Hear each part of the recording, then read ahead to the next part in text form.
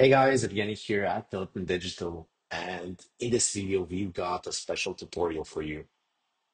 This is a beginner tutorial for adding links into your Webflow navigation.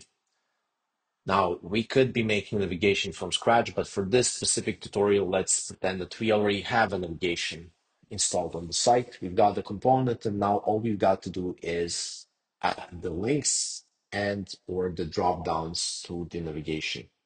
Now, keep in mind, we are using our own navigation component, which may be a bit different than your standard navigation, or it's using best accessibility practices such as nesting links into lists, right? So without further ado, let me tell you what's on the agenda. First things first, we are going to show you a couple of methods of adding links. We're also going to cover various different link types. So what kind of links they can be. They can be external, internal, they can be based on relative paths, they can be leading to a specific section, they can be doing different things. Afterwards, we're going to be adding drop downs and we're going to explain the drop-down anatomy. We're going to go over styling of that drop-down in order to make sure everything works. And lastly, we will be covering the debugging and we will be covering the breakpoint responsiveness. Right, without further ado, let's get straight into it. As I said, these links are nested into lists. Lists have list items have links. Best way to create the link is copy an existing one. Now we have copied an existing one. Let's make this link lead to Google. We're going to double click on the link. We're going to type Google. And now that we have this link and text set up, what we're going to do is we're going to click on letter D on your keyboard to open up this settings panel right here. We're going to change the type of link to the URL, and we're going to type https www.google.com. And one thing that we must not remember, must not forget is that all links that are going to an external source need to be opened in a new tab. Those are external links. Internal links, fine to open in this tab. Hope that makes sense. All right, second method. You can click on hotkey A or click on this button to find list item, LI, search within this bar. There is list item. And we can also click A, find the link, text link is fine. And we're going to take this class for existing link and call it and give it to the new link. Right. So let's take this link and connect it to this section within this page. This is the home page, or this is not the home page. This is, let's see what page this is. This use case page. But let's go to the home page and we're going to take our users to this section, the problem section or challenges. We are going to add challenges ID to the section. So we're going to click on the section.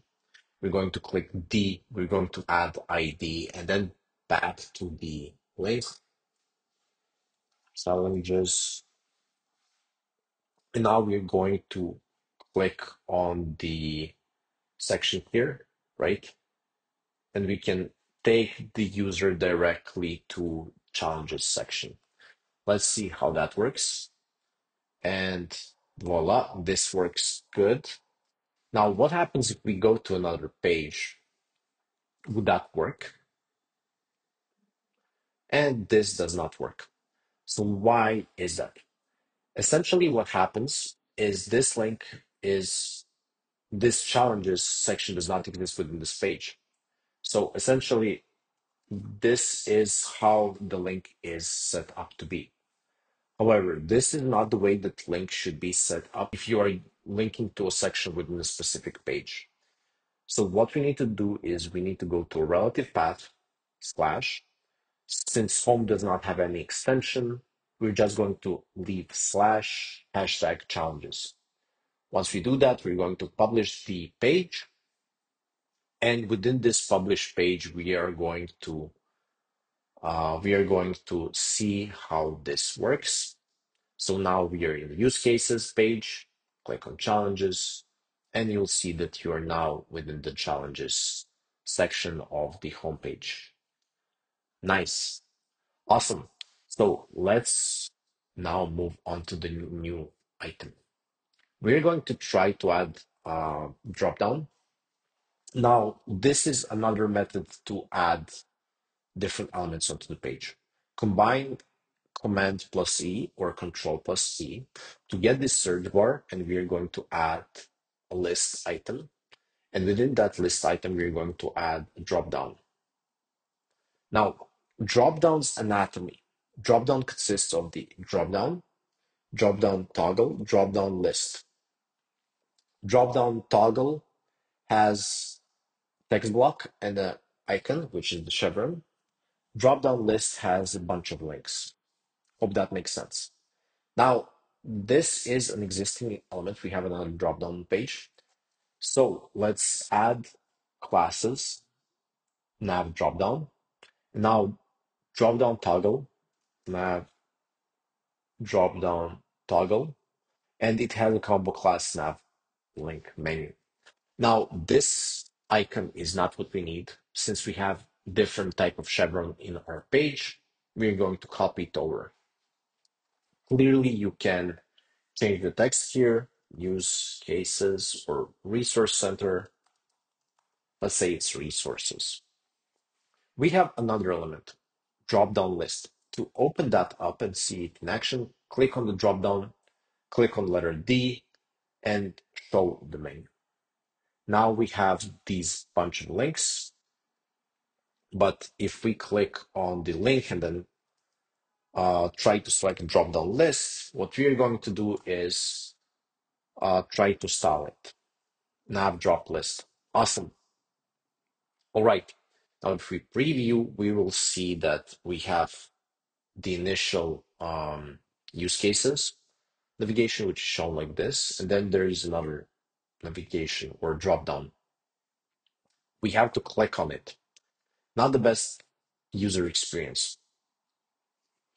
So why is that? Let's take a look at the drop down again. If you click on the settings, you'll see that there is this checkbox, open menu on hover. We need that checked. Awesome. But we still saw that the links are kind of too cluttered. They're not spaced out. There are no paddings. That's because there's another element within the drop list. And let's add it. Let's see, list, nav drop list, wrap. Awesome. We're going to nest those links into the drop down list wrap. Let's open the navigation. Now we can see that these links exist. So let's style those links, right? Now we have styled them, and let's take a look at this in action. So we see that the links are styled, everything works great. However, when we try to hover on top of these links, it does not work. Now, why is that? Well, you can see within the anatomy of the page or of the element, right? The dropdown. There is a drop-down toggle, there is a drop-down list. Let's open this up. So you can see that there is some space in between the toggle and the list. And essentially, how hovering works is once you hover on top of the element, it shows you the list, or once you exit hovering the element, it shows you nothing. And since there is this gap in between the toggle and the list, you're technically going outside of the drop down. Anyways, the solution is quite easy. You are going to need to create a bridge. So what we need to do is add this nav drop list apps, and essentially this will be working. Amazing.